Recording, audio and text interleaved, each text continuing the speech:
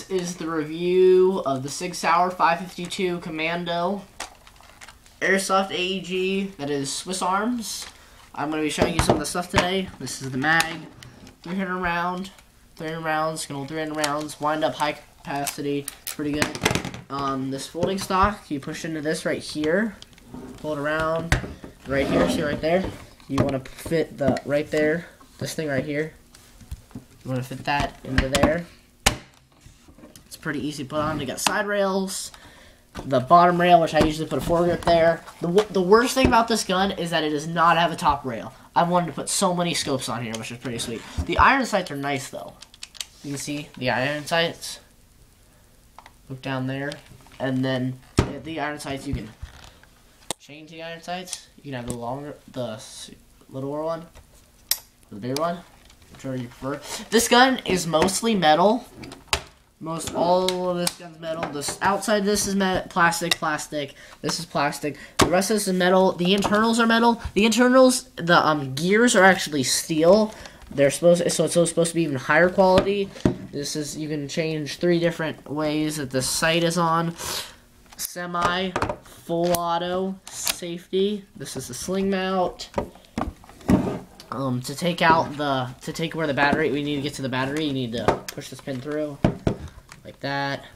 And then you have to slide this down. I'm not going to do it because it takes a little while to put in, and I just charged the battery, so I don't really need that. The pin's fairly easy to put in. But I don't know, I just like it like that. You can see the batteries inside here. It's actually, you pull this down, you can take off this rail right here if you want. I did it first just because I didn't have a foregrip, but then I re-put it back on. And then this is the bolt system. The hop-up is located in there. Unlike my new CXP6 or CXP08, if you put it up, the hop-up will go up, and if you push down, the hop-up will go down. Unlike my other one, which is the opposite, which is weird. That's the motor adjustment, like I said, in there. That's pretty much it. Oh, you can also put a silencer on here. I've also looked around for that. They do not have attachments for this gun. I checked all over. I checked all the Cyberguns websites.